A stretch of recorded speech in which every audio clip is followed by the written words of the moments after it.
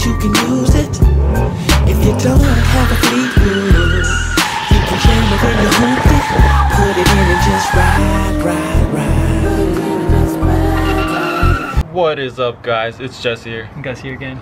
So as you guys can see, we're sitting in front of the Cadillac today, and she is officially gonna lose her virginity.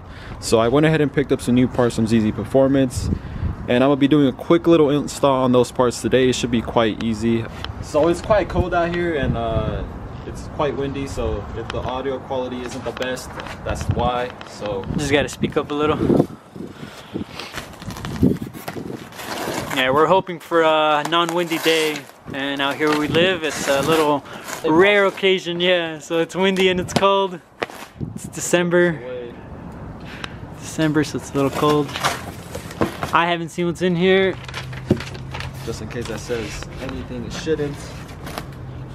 So we got some V-bands, I think these are called, or something of that sort. And to start off, I went ahead and picked up a bigger throttle body. So the throttle body on this car is quite small for the actual intake manifold inlet.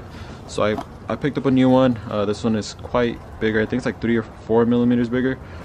And then to follow that up, Let me see the back of it. It's cool. To follow that up, I also bought, I believe this is called a charge pipe, because I don't have their intercooler set up yet. So if I would have bought the intercooler setup, this would have came with that.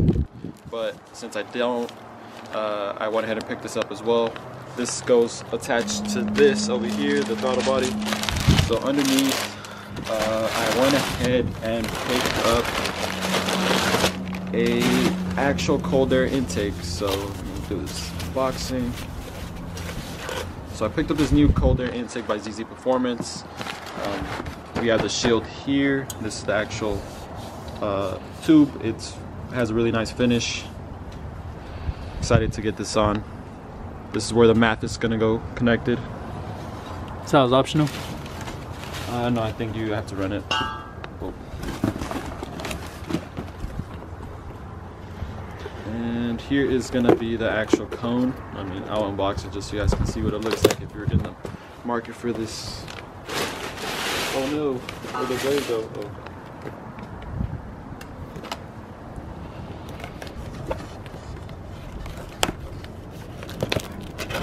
So here is, oh, here is the cone. Who's the cone by? It's ZZPerformance. It looks just like a K&N, if I'm not mistaken. Yeah, it's the ZZPerformance. It looks good quality is what I'm saying. That's cool, that's nice. So we also have a coupler here, and then the actual shield itself.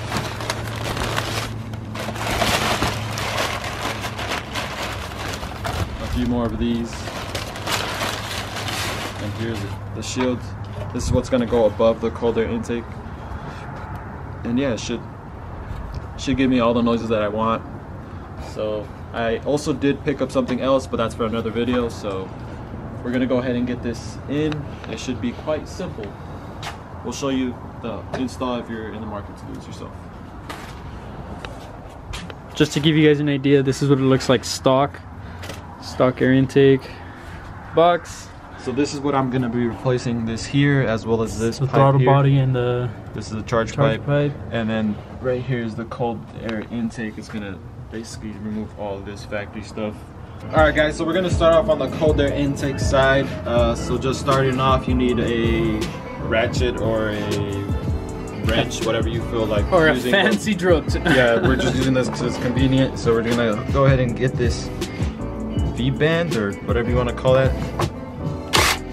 So we're not mechanics by any means, so if we don't use the right car knowledge, that is why. I'm not claiming to apologies. We're not claiming to be mechanics, but we try to do. Sorry, we're not certified, and we don't have a certificate that says we're certified, but we are, you know, learning from our garage. So you want to take this map off. So there's a little red clip that you're gonna have to pull back here, and then there's an actual little button, and you simply just pull it right off. And then this will come out as well. You want to have to just put that to the side. Make sure to plug that in, not leave it in your fan like I just did. But after you do that, this should pop right off. and then you want to remove this breather hose. So the way you remove this is you simply make this little lever go to the right, technically for me, your left, and you simply just pull it off like that, and you'll be able to get this off as so. So this is what we're going to be removing. After you have that tube removed, you're going to go ahead and just simply tug on this. There's like 3 grommets, and it should come right out like that. And you want to go ahead and just put that to the side. You're actually going to have to reuse this MAF, so make sure not to throw that away. Something to note, something that I just noticed, you have to reuse these grommets right here. So if you can see, there's 1, 2, and then there's 1 missing. I wanted you guys to know that you have to reuse that, so make sure you go back to your stock airbox and remove the grommet that's located right here. If it gets stuck, you might not experience this issue, but just letting you guys know. Put it as so. And the stock box, I mean the new box, should be able to go right in. So I did know that there's a little bit of oil in here as well as inside the intake. I'm not sure what would cause that. I don't know if it's like blow by. I'm not really experienced with turbo motors, so I gotta start researching more now that I have a turbo motor. So someone on YouTube will tell us exactly what it was. Thank you, YouTube. Appreciate it. They're gonna tell me that it's about to blow up. That's like the most unsatisfying looking turbo. It's like smaller than like an orange. We also did know that it kind of looks like a Miata motor. Yeah. From like it looks like identical to a Miata motor. Yeah. I used to have a 1.8 and like the whole valve cover here looks identical. Yeah. So you're gonna use a Torx 20 to get the MAF out. You're gonna reuse those bolts, right? I think they supply new ones, so I might. Oh yeah, they're on top of those. So something to note from my error, if you're gonna be doing this yourself, you want to go ahead and actually slip this tube through this shield, because if not, you won't be able to actually get the MAF inside.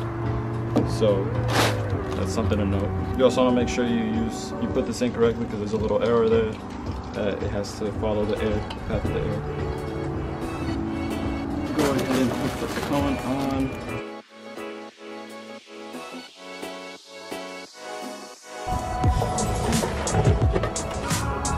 What am I hitting on?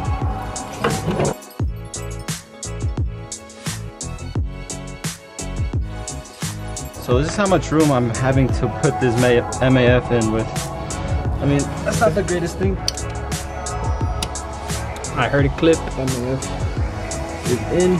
Now I gotta remove my hat holder.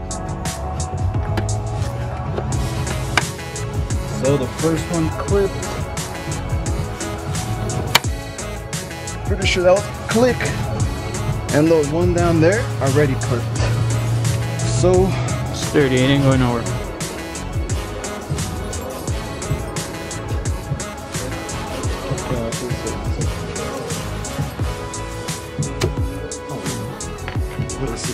Ahora sí, perro.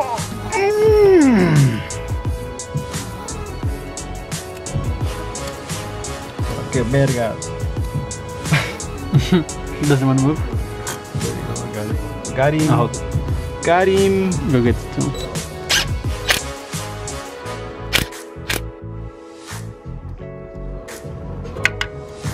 Just wanted to go on there straight.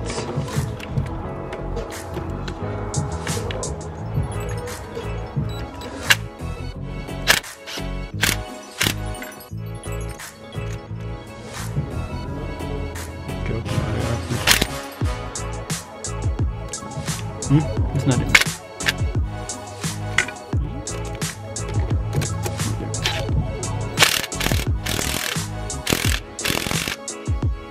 I think it's on there. Fuck. So we got the colder intake installed. Luckily they do have like little instructions in the box, and if you have a little hiccup you could go ahead and sort to those or resort to those. Or the internet. So, but we're gonna go ahead and install the throttle body and the charge pipe. It might be a little complicated. I'm not sure how I'm supposed to move this right here, but I'll figure it out. It's a trial and error. We aren't mechanics, so we just go with it. Alright, so a quick little note, if you're gonna go ahead and remove your throttle body, you wanna move this actual like little end of it to the side, and it'll allow you to get over this little ripple right here. and you can just simply pull it off. And then you want to go ahead and loosen this as well. I couldn't actually get any like a little socket on there, so I just used a flathead. So to remove this sensor, you're gonna want to pull this little part up. It originally goes like this, but you're gonna want to go ahead and pull it up all the way, and then the sensor just comes straight out. This is gonna give you a hard time. I just struggled here probably for like 10 minutes trying to take this out. So this is really tight around this actual pipe, but once you get it out, it's out. So these bolts ended up being 10s to the throttle body. So there's 4 10s right here. You're gonna want to go ahead and remove this sensor. It just the same thing. Pretty sure it's what, the throttle positioning sensor? Probably. And then it's just the same thing. You pull this out, and then it allows you to pull the sensor out. Voila! It's out. Camera dies. I'm sorry, guys. Yes. Let's do a quick little comparison between the two throttle bodies, so you guys can see the difference between the new and the old.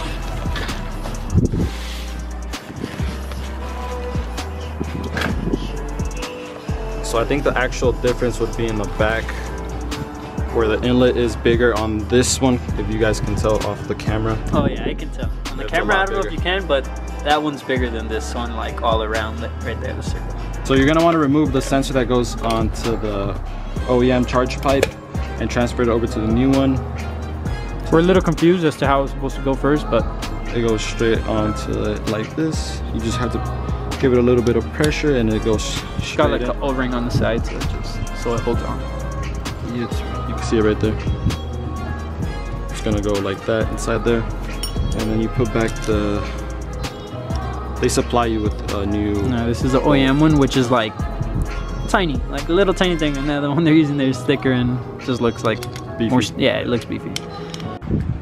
What is up, guys? So we couldn't show you guys the end of the install just because the camera ended up dying. We recorded a lot of footage, so that is why. But the car is finalized now. It has the new throttle body as well as the charge pipe and the cold air intake right here. So I'm gonna go ahead and turn it on and actually move it out the way, because now we're gonna be working on this thing.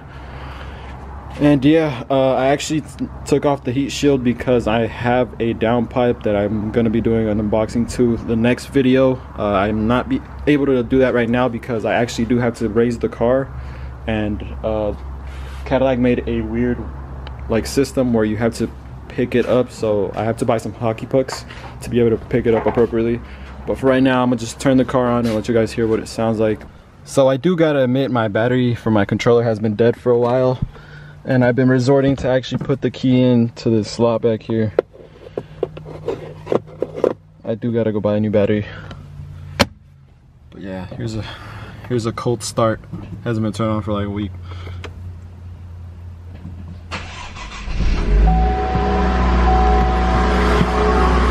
Chinga su madre.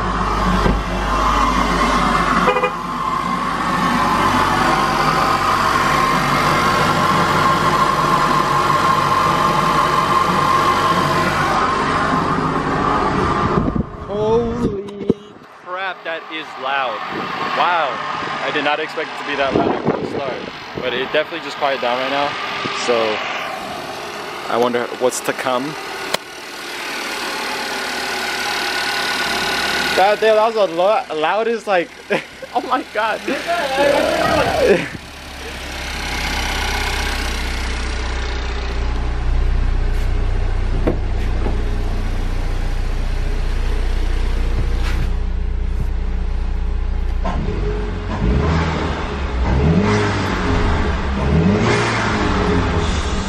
So now you can actually hear the bypass valve. Hey, let me hear it again.